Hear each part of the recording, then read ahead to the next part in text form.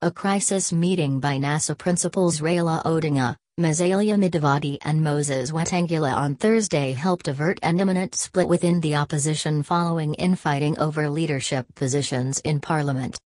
The meeting at Mr Mudavadi's home on Riverside Drive in Nairobi saw the three principals hastily craft a formula on how to share out the seats following days of apprehension and ultimatums by NASA constituent parties after it appeared that ODM, the largest party in the coalition, had taken the bigger chunk of the slots.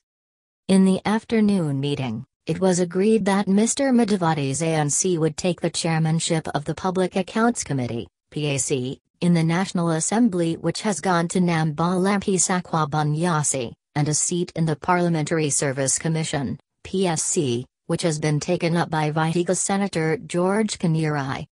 To appease the Coastal Caucus comprising MPs from Mr Odinga's ODM party, Malindi MP Aisha Jumwa was nominated to PSC and the Vocal Mvita MP Abdulswamad Nasser named Vice Chairman of the Public Investment Committee, PIC. Principals alarmed.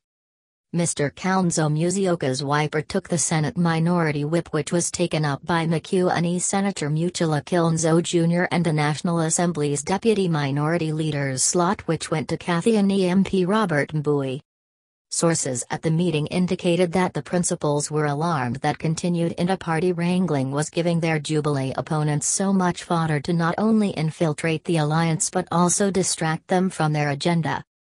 Tempers had flared on Wednesday when National Assembly Speaker Justin Mutri announced the proposed leadership of the various committees, with Coast ODM MPs bitterly protesting that their region had been sidelined in the NASA list.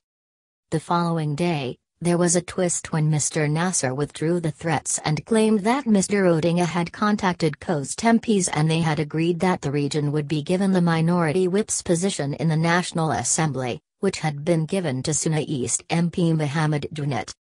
Issued threats. ANC MPs also had their own grievances and on Thursday, addressed the media and threatened to reconsider their stay in NASA if Lugari MP Ayub Savula was not named the deputy leader of minority in the National Assembly. But soon after the ANC MPs had issued the threats, nominated MP Godfrey Asatsi hastily called another press conference where he faulted his colleagues for overreaching themselves. He instead declared that ANC was in NASA to stay. "We are going nowhere because we are the ones who created NASA," he charged in Parliament buildings. "The threats are premature because the principals are meeting over this matter." What is more, NASA Parliamentary Group meeting is scheduled for Tuesday where we hope to thrash out some of these issues. "It would have been prudent if my colleagues had given the principals time to deliberate on this matter," he said. Selfish motives. The following day, Friday, ANC Senators George Khaniri and Cleophas Malala joined the fray and supported Mr Asatsi while discounting claims that the party was considering its stay in NASA.